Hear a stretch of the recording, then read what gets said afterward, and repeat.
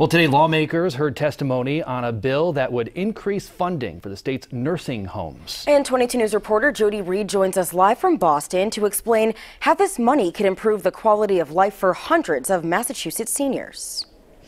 A common theme at today's hearing was that nursing homes in the Commonwealth have gone underfunded for years now, and that's something that they're hoping the Elder Affairs Committee will change this session.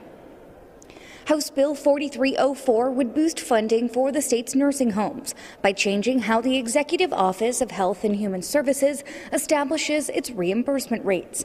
When clients come into a nursing home on Medicare, the home often loses money.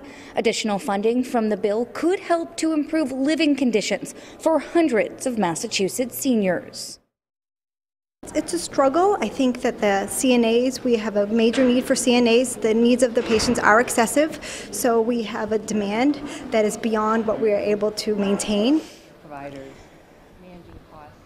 Recently, the governor proposed a $30 million cut in Medicaid reimbursement, a move that many healthcare professionals believe could have devastating effects on nursing homes in the Commonwealth. If lawmakers don't act on this proposal, it could go before the voters on November 3rd. In Boston, Jody Reed,